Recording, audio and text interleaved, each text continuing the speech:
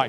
The first system we've got here is a Q-Warrior system, which has been designed for use by forward air controllers, artillery plotters and other people who benefit from situational awareness information. It works using a holographic waveguide, which allows video imagery and still imagery and information from a network to be displayed in the operator's line of sight. As you can see, it's installed on a standard helmet mount here. And this particular version is also showing a low light camera working infrared.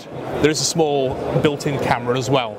The system displays the information in this area directly in front of the operator's eye, and with this particular installation we're taking an analog signal and converting it to digital. This is optimized for digital use and will display any digital information, so even live streaming video can be displayed directly in front of the operator's eye. It will also work in cooperation with a battlefield computer, which can be pouch mounted on the body. Batteries can also be mounted either on the back of the helmet or can be mounted elsewhere on the body and fed through the system. So power can be shared also with other pieces of equipment that are in service. This is the latest version of the Striker helmet from BAE Systems. This version is designed for use in fast jets. It provides the pilot with information projected on the inside of the visor.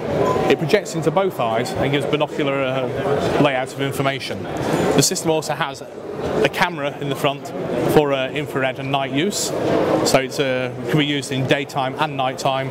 The oxygen supply and communications is within the mask area, and interestingly you see the lumps on the back of the helmet are actually light emitting diodes, and these are part of the head tracking system, which allows the aircraft to know where the pilot is looking all the time with a very high degree of accuracy.